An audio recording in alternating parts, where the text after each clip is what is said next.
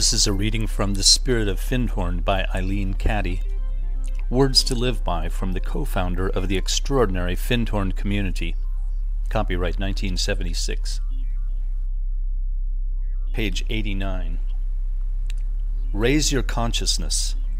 Only as you expand your consciousness are you open and receptive to the new all around you, and can become attuned to new thoughts, new ideas, new ways of life. Be prepared to see beyond the immediate into higher dimensions, higher realms, and open to the ways of the Spirit. There is so much you can understand and accept intuitively, but at which the mind boggles. So why waste time trying to work everything out with the mind? Why not be willing to live and act intuitively and inspirationally? When you do this, you are functioning from a raised state of consciousness. You are receptive to the new. You become a clear channel for the new to unfold in and through you. Raise your consciousness from the negative to the positive, from the destructive to the constructive, from the darkness into the light, from the old into the new, and see what happens. You will find the old will fall away, revealing the glorious new. You will find yourselves seeing the world around you with new eyes. You will behold the wonders and beauties, as the scales of the old which have held you in bondage will fall from your eyes, and you will see with eyes that really see.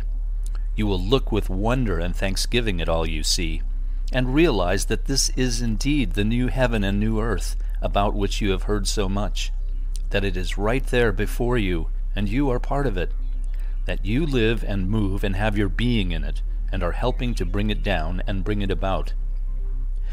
You will see that you as an individual have an important part to play in bringing the new to birth, that what you do, how you behave, how you live, how you think, all fits into either a constructive or destructive pattern. When each individual realizes this fully and sees that he has a responsibility to the whole, this transformation from the old to the new will come about more quickly.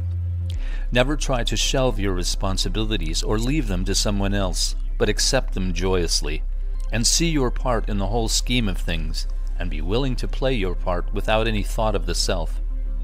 Let all you do, say, and think be for the good of the whole, to lift and build up the very best in every situation.